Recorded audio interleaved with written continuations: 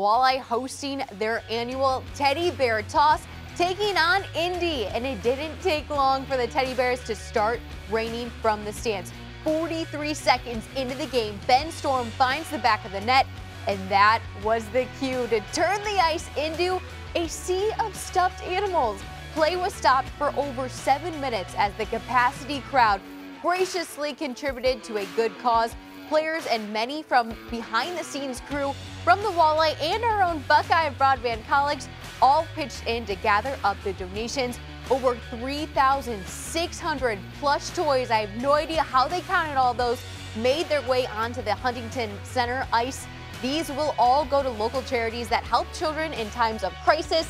Lucas and Wood County Children's Services, Toledo Police and Fire Departments, Salvation Army, and Family House Toledo can all be expecting a delivery just in time for the holidays. Another job well done to the Toledo Walleye and all of their kind and giving fans. The generosity definitely lit a spark for the Walleye just over 2 minutes into the game. Charlie O'Connor scores on the slick backhanded goal, and the momentum was squarely on Toledo's side.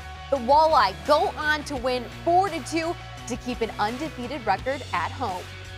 It was an interesting game, that's for sure. Actually, I think we probably got away with one there tonight. I thought 10-4 in shots coming out of the first period there, and then we started to find our game a little bit. I think they had to change the way they played when they got behind.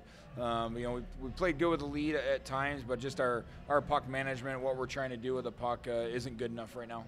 6-0 seems to be a pretty nice number here at home. Yeah, no, it's nice to win at home. You have to win at home if you want to be successful in this league. And it's important to us in that locker room, too. We get unbelievable support. We want to make sure the fans here know they're getting a competitive team every single night here at home, and so we do. We try to take care of home ice as much as we can.